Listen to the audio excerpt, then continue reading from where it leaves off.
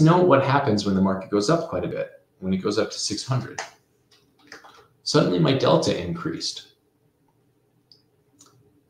So what needs to happen? Let's just say the market suddenly jumps from 580 to 600. But remember, I'm a market maker. I'm not trying to bet on the market going up. Suddenly, I'm effectively long because now I've sold 50% of my shares in the underlying market, or my futures in the underlying market. But this delta tells me that if we go up another $1, I'm going to make 65 cents. Here, I'll prove it to you. We should go to 35.45, right? 46, yeah. So being only short 50% is not hedged. Now I'm betting on the market going up, and vice versa. If it goes down, I'll lose.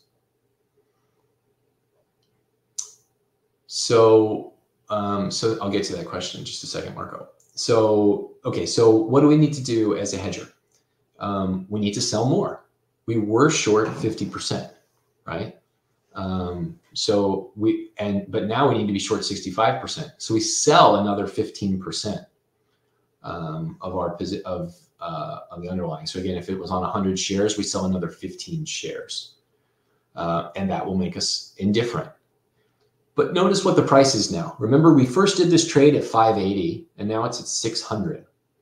And so we first sold, about 52 shares or 52 futures at 580, and now we're selling another 13 futures at 600. What happens if the market goes back down to 580? Our delta falls again. We're back to only needing about 52 futures to be hedged. So we get to buy back those futures we sold, the extra 13 futures that we sold at 600, we get to buy them back at 580.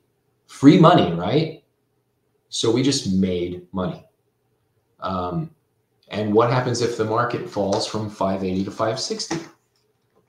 Our delta is only 38%.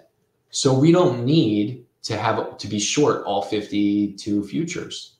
We can actually turn around and buy back 14 futures.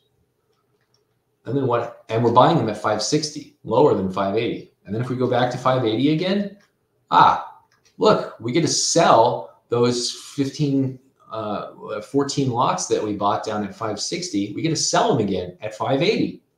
So you can see that hedging this option that we're long, we make money every time it moves. This is great. We can't go wrong. When the market rallies, we get to sell. When it falls, we get to buy back. It forces us to buy low and sell high.